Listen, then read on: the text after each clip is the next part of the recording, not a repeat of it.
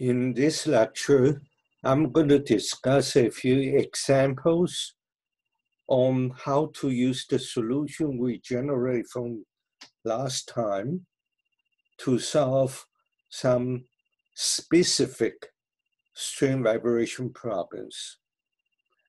And I'm going to use my study guide starting from page 122. And this is a page which summarizes what we have discussed. At the top, it stipulates the 5 key equations. From the force balance, we derive this second order partial differential equation. The 2 boundary conditions are associated with 2 fixed boundary at the x equal to 0 and x equal to L. The 2 initial conditions are associated with initial diffraction and the initial velocity. We leave them sufficiently general so we can solve a sufficiently general of family of equations, problems. And from the separation of variable we discussed in detail last session, we are able to generate the solution in series form for these partial differential equations. Within this solution, we have 2 groups of parameters, Bn and the Bn star. They are essentially the Fourier coefficients of f and g's. And within the solution, we also have another parameter lambda n, which is the eigenvalue when we solve the PDE. And this lambda n is defined as Cn pi over L. And I will discuss a few examples in the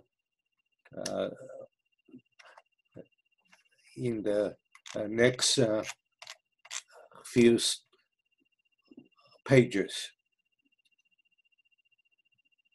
For this example, we see a sketch of a string, which initially, this is F, so initial diffraction look like this. The 2 boundaries are fixed all the time. And that means, physically, this means we have a string. Initially, we put at a specific point to a diffraction point K. Then we release the string. And then we like to see how the vibration is going to be. And at the point we put the string is at x equal to A. So this simple sketch has physical meaning, very close to reality. And mathematically speaking, we all only need to get the formula of this 2 segments of the initial diffraction. Then put into the coefficient we derived earlier, and we get the coefficients. So one of the skills for this course, like I mentioned in chapter 11, we shall be able to generate formulas from a sketch. We shall be able to generate a sketch from a formula. Now, how do we generate these 2 formulas from this sketch? We break it into 2 parts first. There are 2 linear functions. First, are we able to generate a linear function if the 2 points, if we know only 2 points? The answer is yes. We can represent a function as y equal to slope times x plus the interception. If we use that formula, the slope can be found based on the given information. It's going to be k over a. So we leave the slope here, and that we know the interception has to be 0. So the first segment is easy to construct. And that section is for x between 0 and a. The second segment, we can use the same formula, f equal to slope times x plus interception. We have 2 undetermined parameters in this expression, slope and the interception. The slope can be determined based on this line and the given information. That will be k divided by this distance. And the interception may be difficult to get, but we have 2 pieces of information and 2 equation with 2 unknowns. So we have 2 pieces of information. First, it passes through this point. The 2 coordinates are known. And for this point, the coordinate is also known. So we can eventually get this linear form. If you have difficulty to generate this equation, please let me know. It's a very important exercise. Then what we need to do is put in these 2 formulas stepwisely and break the integral into 2 segments like this for these 2 individual regions. We get these 2 integrals. Even the 2 equations are linear, the integral could be troublesome, but the integration by parts is the key. So we can use integration by parts and eventually get the answers. I derive by myself, take a couple hours. Eventually, I was able to get this expression for B sub m. If L equal to pi, we have simplified form. This is for Bm. And the Bn start is going to be 0 because the initial velocity is 0. And before we go to the mascot representation, I'd like to show you the use of unit step function. This is how unit step function, one line of the equation can represent the 2 segments of this equation. F can be written only in 1 line. First, we write the first segment between 0 and a. For x between 0 and a, we have this function times u of x. U of x is a unit step function. It's 0 for x between -infinity and 0. It's 1 for x greater than 0. So if we multiply f by u, essentially it eliminates everything below x equal to 0. Then we have to represent the function after x equal to a.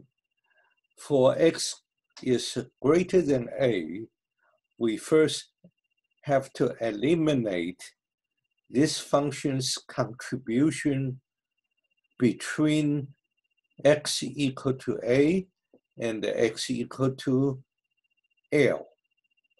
So we have to cut it off by using this function.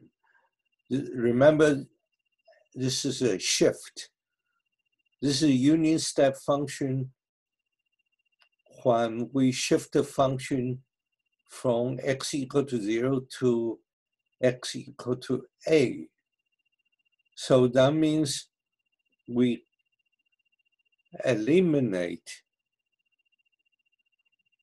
by using this negative sign, by eliminating the contribution of this function for x greater than a. Then we have to add the decider function for x between a and L. That's the function of f. Then we use the unit step function shifted to a. In MathCAD, this unit step function is represented by phi, but in most textbooks, the authors usually use u. In MathCAD, we use phi, u or c. Now we go to MathCAD. First, I will show you, once we get the mathematical representation of f, we let MathCAD to do the integration. We get a simplified the form. Actually, you get this result right after you give the command to obtain this simplified form. Remember how troublesome it will take us to get this integral. This integration by parts may take you a couple hours, but the MathCAD take only a fraction of a second. So this also serves as a point. You can verify your answer. Then let me show you the examples. I first sketch it. In MathCAD, I define the function, define the parameter and the range of x. And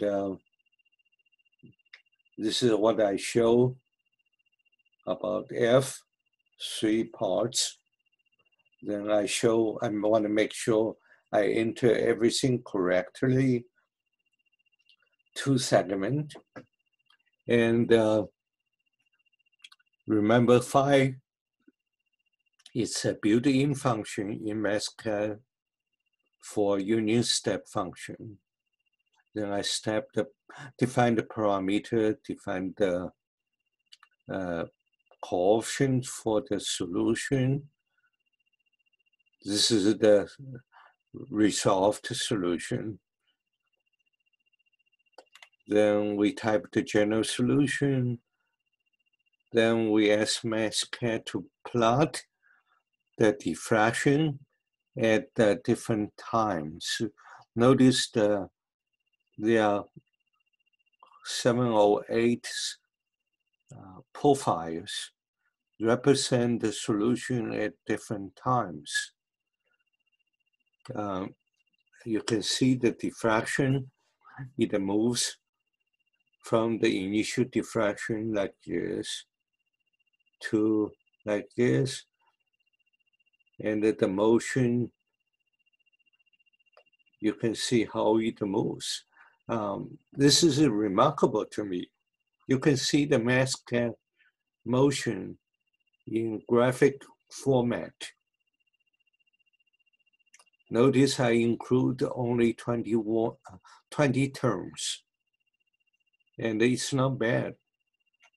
Of course, if you include more terms, it will give you the graphics representation longer. In this page, I show you in MathCAD we have an option to break the given function into two parts, like this. Then everything else remains the same, just this portion. I want to make sure if you don't want to learn union step function, you can still use break the function into two parts. This is an operator in MathCAD. You can use it. It's too bad now during this time you don't have access to MathCAD. You have to do it by hand. But if you have other software like Mathematica or MATLAB you are familiar with, by all means, let them do all the hard work for you. And the MathCAD, you can even do animation. You can create a movie clip.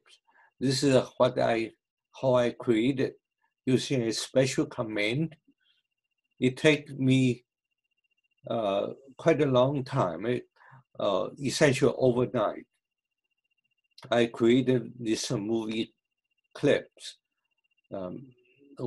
If you click what I have, you can see the motion in continuous form. But you're not going to be responsible for it.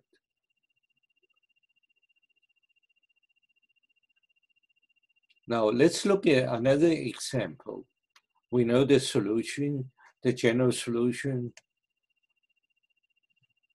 And here, this example, we have the initial diffraction is 0, but the initial velocity is given, it's not 0.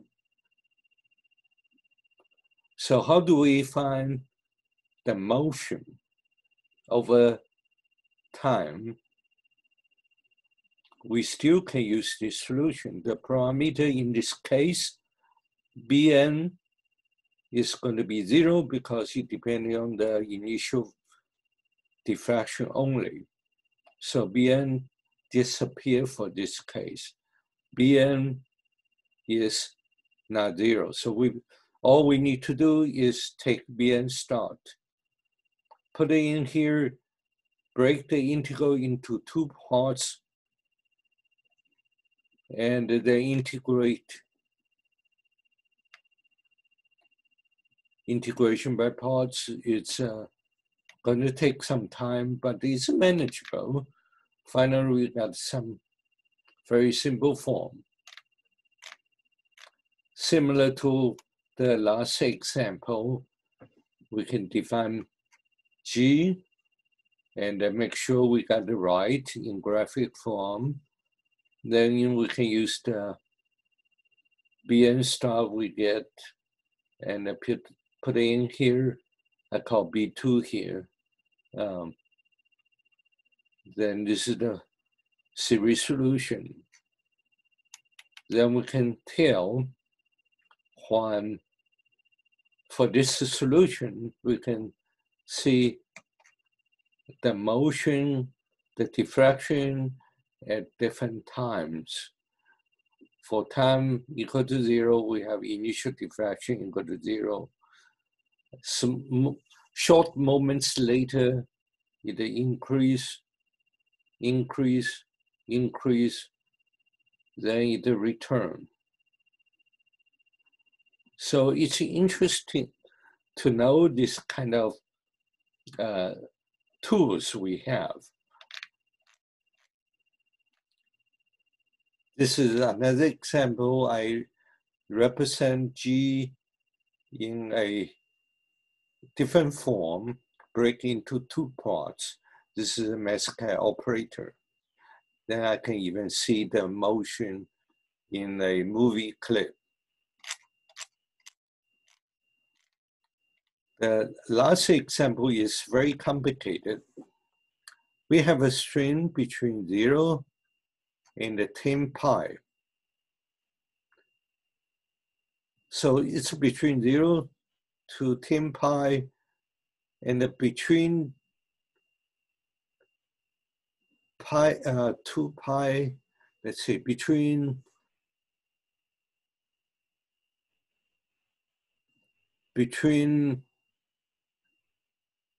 2 pi and 3 pi, I believe. I keep fingers at the horizontal position, and then I put the string in the middle and then release it. So the rest of the string are not affected, but only within a short section, the string is pulled and then released. Then I like to see the motion.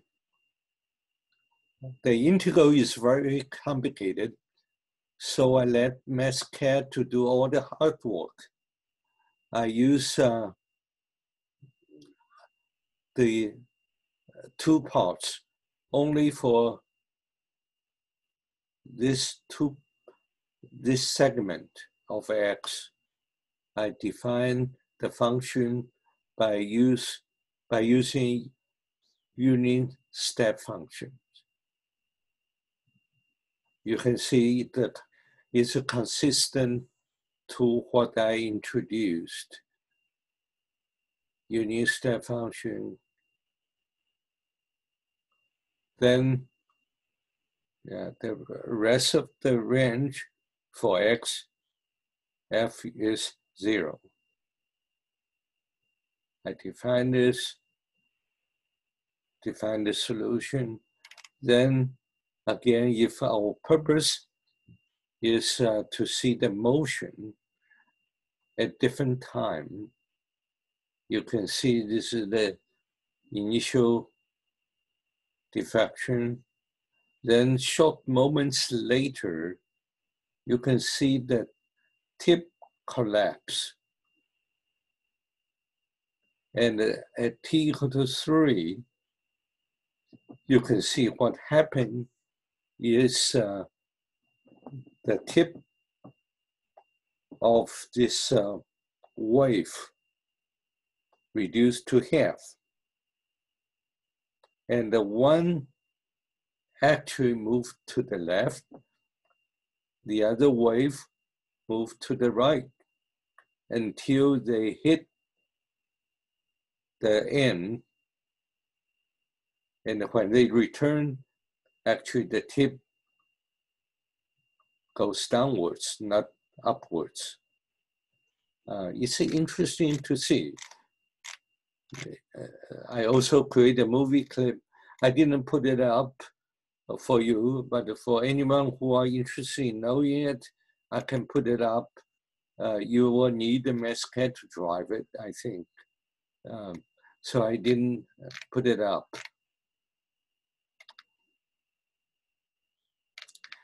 In next session, we are going to discuss heat transfer problem. This is a summary of what we're going to have. From heat conduction problem, energy balance, we can see we can generate a second order PDE like this.